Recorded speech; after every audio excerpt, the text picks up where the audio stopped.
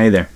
Have you ever looked at a photo in a magazine or online and just thought the skin tones look dampened or muted somehow compared to the rest of the photo? All the other colours look fantastic, but just the skin tones on the face, on the neck, on the hands, whatever, are just desaturated or de-vibranced. But you've tried to do it and you can't quite figure out how. Well, I'm going to show you one process that I use quite often to do this, and it's super simple. It's going to save you a load of time, and it's really satisfying to be able to just get that look straight out. So let's open up Photoshop.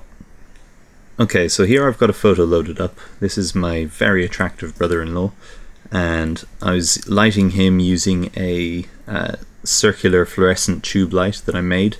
And the reason I use this is because it first of all gives awesome catch lights in his eyes, and then secondly it just gives this beautiful diffused glow over the face, so it's fantastic for headshots or beauty shots.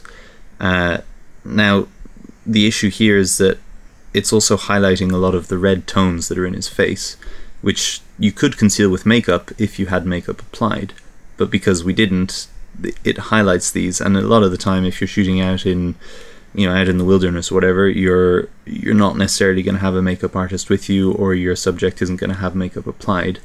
And if you want to get rid of these tones of red that are coming through to make it look slightly more like a slightly desaturated magazine publish, then there's a very simple way to do it. So in Photoshop, if we run up here, let's first of all make a copy of the layer with Command J or Control J, and then run up to filters and open it in camera raw filter. This is going to pop up this camera raw window, and if we wander along all the way over to camera calibration, here you've got red primary, hue and saturation.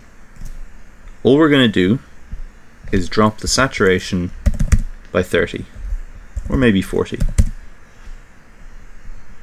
and hit OK. There you go. That's your magazine shot. No, I'm joking. So next up, what we're going to do is add a bit of contrast to that. So let's make another copy of that layer, and then head up over here to the black and white adjustment layer. Add that there, and then what we want to do is hit this guy here. And what's going to happen is it's only going to apply that adjustment layer to layer one copy instead of applying it to every single thing that's underneath it. So now we can go through and adjust the the contrast in the black.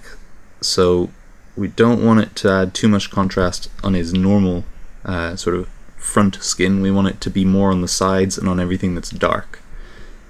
So let's drag his yellows down a bit, and then the blues up a touch, and the reds up a touch, like so. Okay, and then next up we're just going to take this layer and apply it in a soft light. Now that's overkill contrast, so we're just going to drag the opacity down a touch, down all the way maybe to 15%. Is that too little? Yeah, it's a little bit too little. Let's make it 20.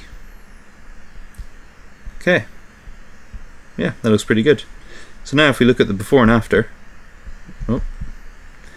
that is when we brought the picture in.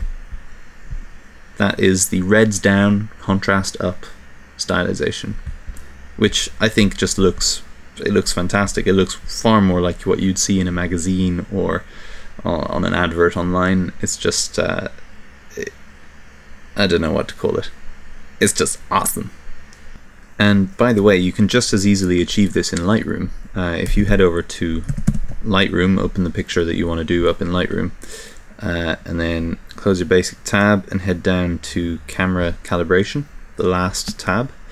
Again, it's rarely used, and it's a shame because you can do awesome stuff with it. So let's enter the same value, -40, because it's running on the same platform anyway. So -40, and then if we head back up to basic, what we're going to want to do is add a touch of contrast, say 15, and then let's bring the whites up by 10, and oh no, wrong button, and bring the blacks down to -10, and that is pretty good as well, before and after. I think possibly could actually do the reds a tiny bit more, or a tiny bit less, I mean, let's say -50, and then use my soft blacks preset, which is, all it's doing is that in the tone curve.